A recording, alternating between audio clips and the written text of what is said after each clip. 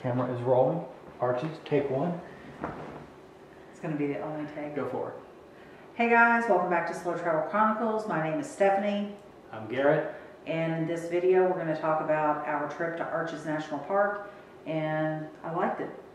Yeah, it was good. I think it's overrated. I liked it, but not as much as I thought I would. We spent, what, 2 days there? Mm-hmm. And one day we had to go in the afternoon because it was blocked off. Yeah, What's the word I'm looking for? Closed? Closed. Okay, it was closed because there were too many visitors. Anyway, a timed reservation is required to get into Arches during the busy season. We went the week after that concluded, so we didn't have to have a timed reservation. But Arches is not a large park. It's basically one road in and out with some parking lots. And when the park gets full and there's no more parking lots available, they close it. And they put up a sign out front that says, park closed or park full, come back in 3 to 5 hours, and they shut the gates. And you're not going in. So, our first day we arrived there about 10 in the morning and were turned away, so we went to Canyonlands. And we've done a separate video about Canyonlands. So check that out. Exactly. While we were driving to Canyonlands, we decided that what we would do is we would get a hotel in Moab, because we were staying in Monticello, which is about an hour's drive away. And what we do is we would come back, we would arrive at Arches early afternoon, say around 1 o'clock, explore the park in the afternoon, spend the night in Moab, and the next morning get to the park before 8 to ensure we got in.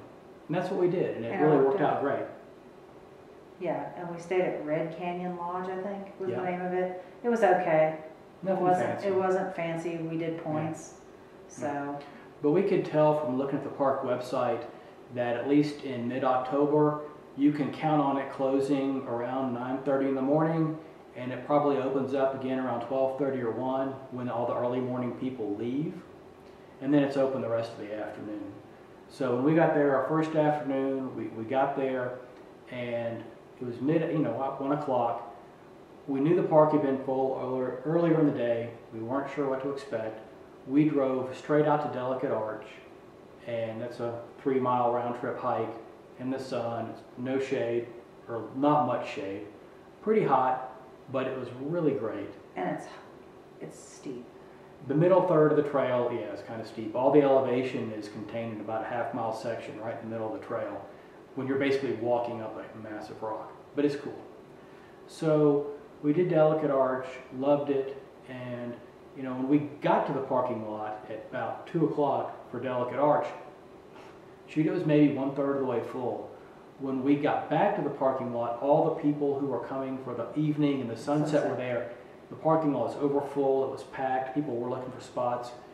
It was a mess. So our timing to go middle of the afternoon, it worked out great for us because we avoided the crowds, and we are all about avoiding crowds. Yes, and I would say we did not take our hiking sticks. I would probably, in hindsight, actually take them. I think I could have moved it a tad bit faster up some of the rock. One of the things that we did see is a family taking somebody in a wheelchair, which was like a four-wheel drive wheelchair. It was like a 3-wheel off-road contraption where you could, put a disabled individual in it, and basically they had one person pulling it and one person pushing it, and we're talking about probably a rock that varies between 20 and 25 degrees in elevation. It wasn't like it was a minor hill. I mean, it was a pretty steep uphill. I don't know if Kudos to them for trying it. At the very least, they got up to the top of the hill. There were some great views. Yeah. But I absolutely loved Delicate Arch. It was one of my favorite hikes in the entire trip for our several weeks in Utah.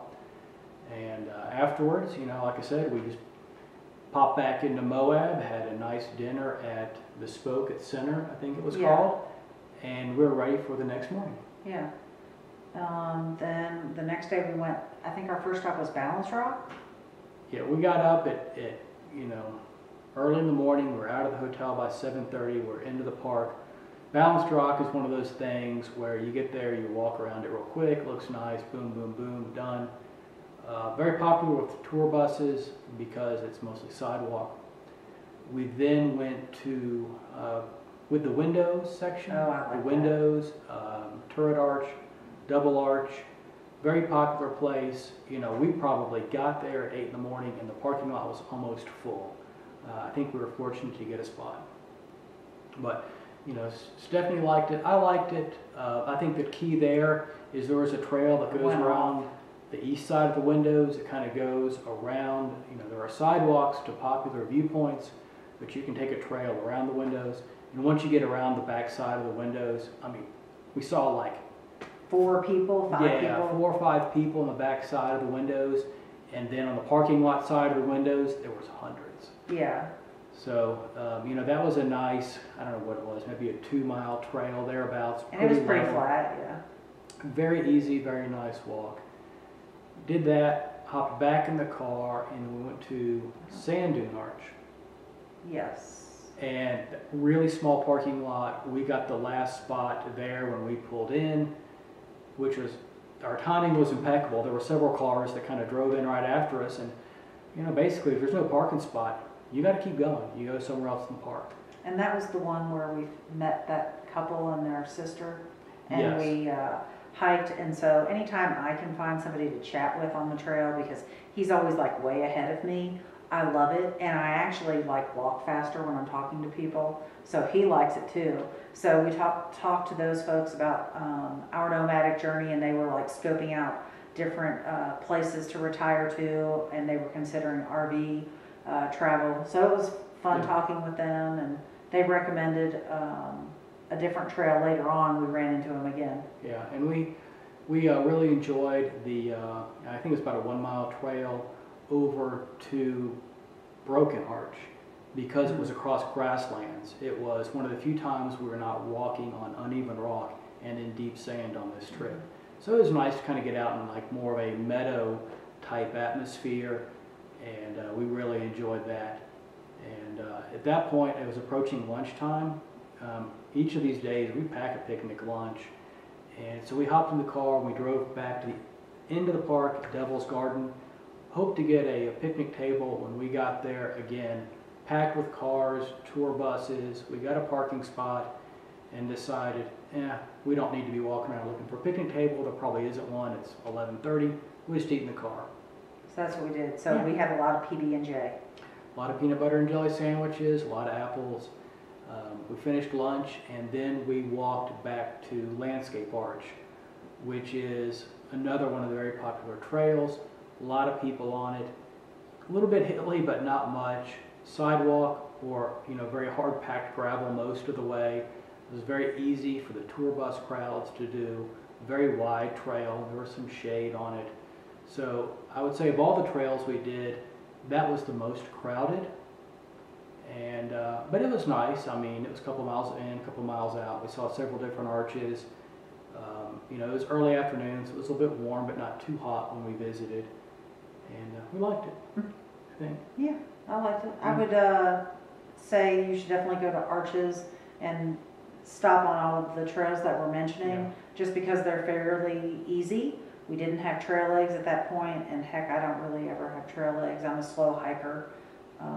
True. Very true. Like, old people Yeah. beat me. I would say, with the exception of going on some of the back roads and the off-road trails that we couldn't get to in our car, we pretty much did everything at Arches. There were some hikes in Devil's Garden that went farther back into the park that we could have done, you know, but at this point, you know, it's probably 3 o'clock in the afternoon. We've been in the park since 8 in the morning. We were a little bit tired. We've done a lot of hikes. And we had an hour drive home. We had an hour drive home. And, you know, quite honestly, Stephanie liked Arches, but I was kind of at the point of looking around and going, another arch? Got it. I mean, you know, Stephanie earlier said, it's all rocks. Okay, I get that. I like the rocks. Arches, for me, it's like another arch. Got it. Okay, I don't want to see any more arches. They're nice, they're cool, I get it. Delicate Arch was awesome. The rest of them, glad we went, enjoyed it. Have no plans to go back though. Okay. I think that'll wrap up this video on our recap of Arches. And stay tuned, check out our other videos in this series. Next up is Capitol Reef. See you next week. All right, next week it is.